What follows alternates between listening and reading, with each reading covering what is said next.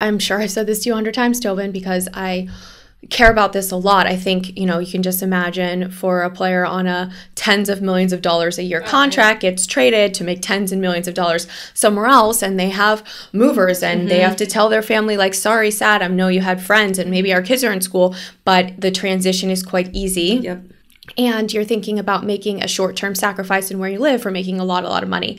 When you're talking about the NWSL, you're talking about players living often in team housing, which is not always great. Below average housing. You're talking about, getting some sort of trade stipend where you have to figure out how to move all your stuff, get out of leases. You really can't afford. Often players cannot afford to make long-term leases because they might get traded and they can't pay for that lease and also get traded and have to pay for a different lease. The financial restrictions on our lives are much more severe than it is on other leagues, and that has a great implication on how trades and expansion drafts feel.